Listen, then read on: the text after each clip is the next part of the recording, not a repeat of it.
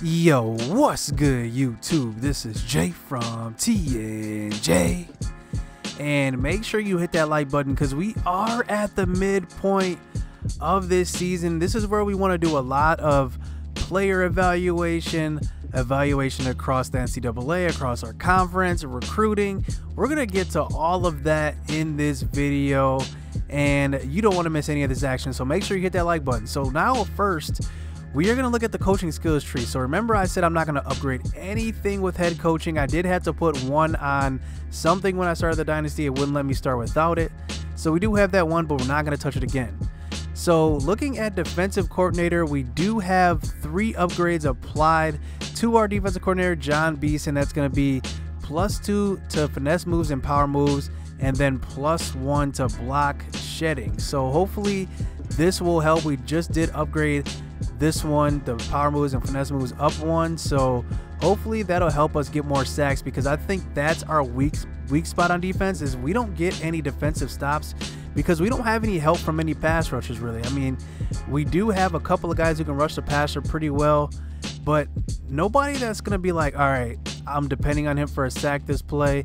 No real like Von Miller or somebody that's just disruptive, like somebody that just can wreak havoc a little bit. And we'll see how it goes. So offensive coordinator, looking at Steve Smith Sr., we did max out the skill for +6 injury and 50% increase in stamina. And the +6 injury, hopefully it comes around, because we did just have a huge injury with Sam Forbes. So let's just look at our schedule here and look at our conference standings. So looking at our conference, it's actually pretty even on our side of this conference, in this division in the East. I mean, if you look at it, we're pretty much in the thick of things. We are 2-5, but our conference record is right there with everybody.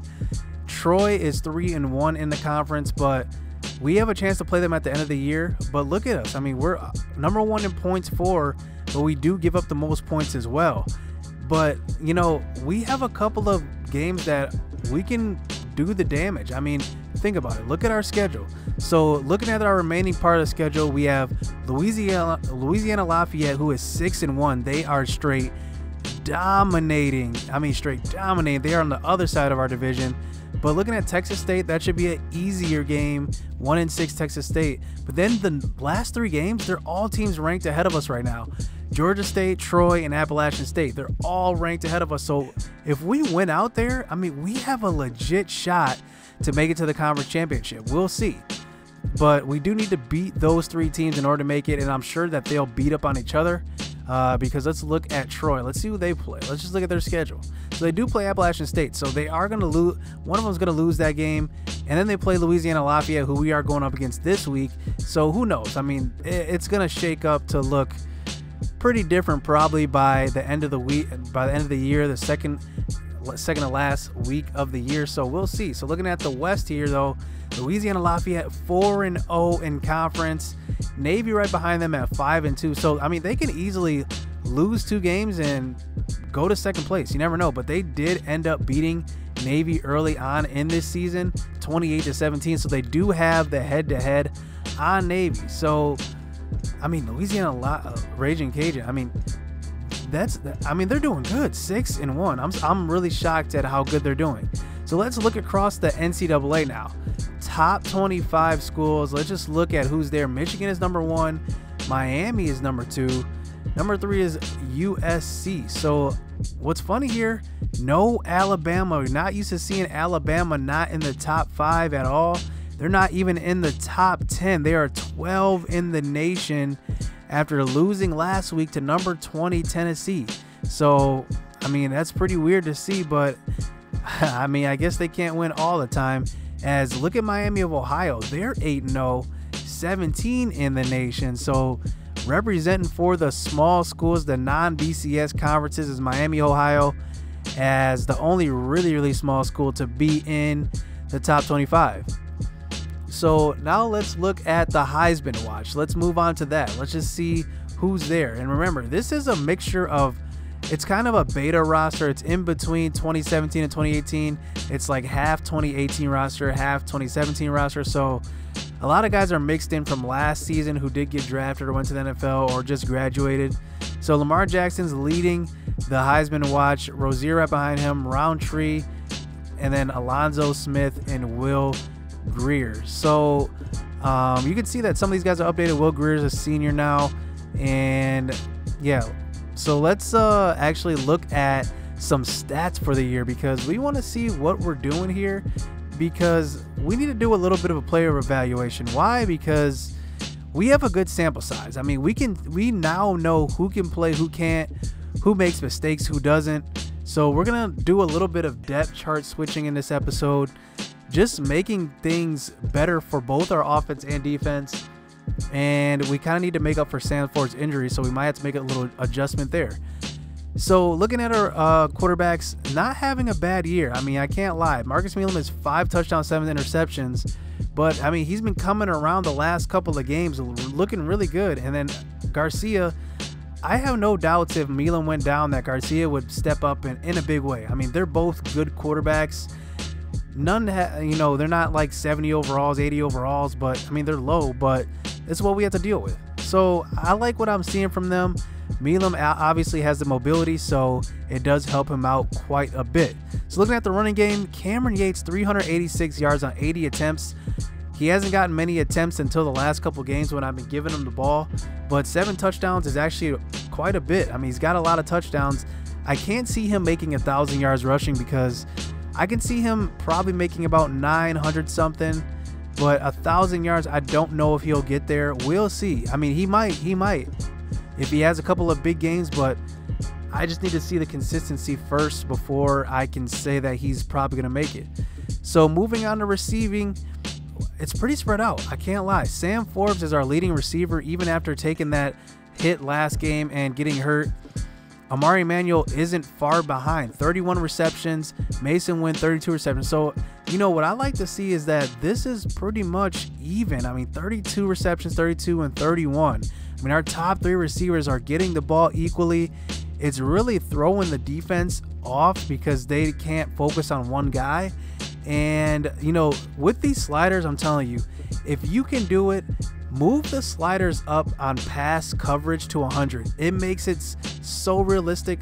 You never know what the computer's going to do in pass coverage. Sometimes they even go after your star receiver. I mean, it's just like, it's great, man. I can't lie. It's great. But looking at, Cameron Yates has 23 receptions, 178 yards, and a touchdown. I mean, he's got a lot of receptions for a running back, and that's a good thing. I hope that, the guy that comes after him, I don't know who's going to start next year, but is like this, because having a receiver at a running back that can receive and catch passes and block and be down in there for 3 downs consistently, I mean, that is good. I thought I would run the double running back system, and I do a little bit. Kuzo does get in, but Cameron Yates is just so impressive that sometimes I feel like I don't need Kuzo as much. So looking at the rest of our receivers, CJ Goodwin, 210 yards and a touchdown. Paco Ashton, 2 touchdowns, 272 yards. So let's look at blocking here. Our offensive line, let's see who's giving up the most sacks. And it looks like Brandon Rodriguez, our right guard, is actually giving up the most sacks. You would think it would either be the left tackle or right tackle, but our left guard is actually giving up, right guard is actually giving up the most tackles. As Maxwell Gale is giving up the same amount as well, sacks. So it's interesting because, our left tackle, Corey Lisi, actually having a really good year. And this pancake thing, I don't think that's right. There's no way these guys have 0 pancakes. I've seen it when I was running the ball. These guys have pancakes. So I don't know why this says 0, but just ignore that. So looking at tackles, so this is interesting. So Darius Terry leading the way. That is the guy that I use her during the game, so that does make sense. Ryan Marshall having a pretty good year. He started out slow, but now that he's got that experience, 34 solo tackles. That is pretty good. Looking at Cedric Granger, he's having a good year as well, leading our team in picks, the only guy to have an interception on our team, and he has both of them. Orlando Norman doing pretty good on the outside as well, not giving up too many big plays. Preston Mays, he's doing okay. He's hit and miss sometimes. Michael Brock Thompson really doing well. A lot of tackles for losses, 6 to be exact, along with Adam Pritchard, who's having a pretty good year as well. So looking at the rest of our guys, if I keep going down, Landon Watkins was getting a lot of tackles. from the slot position, Danny Armstead actually having a really good year at left end. We did change his number to number 7, so he's having a good year. Anthony Lorenz, since moving to slot corner, I mean, just a gem. Just a gem. So many plays in coverage, so many plays in the box. I mean, he's a gem. He's got another year under us as well. I don't think I'm going to start him on the outside next year. I think I'm going to keep him in the slot. I like what he does in the slot.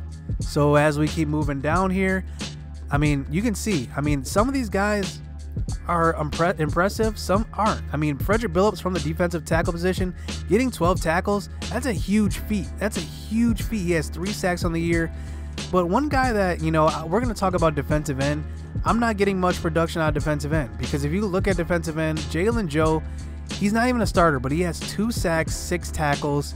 Alvin Jefferson's doing okay with 5 tackles, 3 sacks. I think he's just there to plug up holes. But, you know, Sam Legate isn't having a great year. And I would expect him to be somewhere along the lines of Danny Armstead. Maybe Danny Armstead's just a better football player right now. And he does have 1 sack, but 17 solo tackles. He's always around the ball. Sam Legate just isn't doing it for me, so I'm gonna have to make a move there. I might move Jalen Joe to the full-time starter, because when he gets in, he's got 6 tackles. He's got more tackles as a rotational piece than Sam Legate has starting. So that's actually that's a weird sign, but maybe I just need to start Jalen Joe. Maybe it'll help me get some pass rush, because if you look at his attributes here, he's not a great pass rusher, but he still has more sacks than Sam Legate. I don't know how that is, and Sam Legate's in there most of the time. And look, he has better power moves. He has less finesse moves, though, 40 finesse moves. So maybe that's it. I mean, maybe that's what's holding him back. And then a couple of special teams guys who they have tackles on special teams as well. And I think that covers just about everything with stats. So, you know, let's actually make this change at defensive end. So looking at right end, I do have Danny Armstead at right end. I like him at right end, and I'm probably going to switch his position to right end next year. And just to make it, you know, I'm kind of OCD like that, seeing him at left end, line up at right end. Don't really like it. And then Sam Legate on the other side, I'm going to keep him at the backup role. I do have Danny Armstead there, but I'm going to move Jalen Joe up. I want to see what he can do.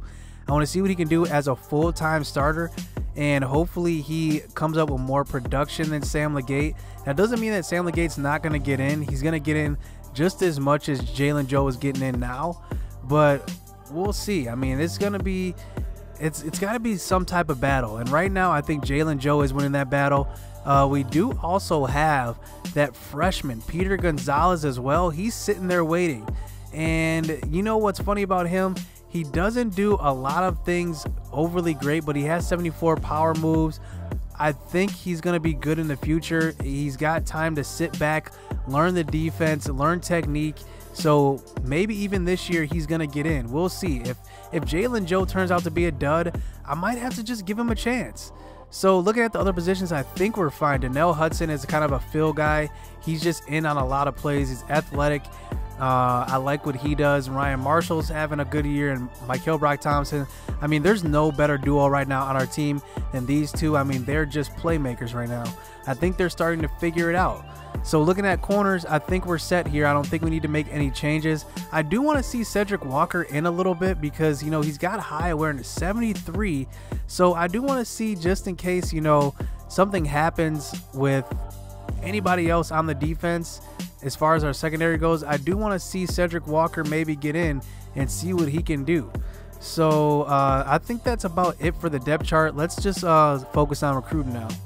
So actually a lot of changes with recruiting have happened. A lot of commits. If you look at this, so we have Alan King. He was our first commit, but looking at who comes after him, Steven Johnson committed. He is a 1-star guard, 59 overall.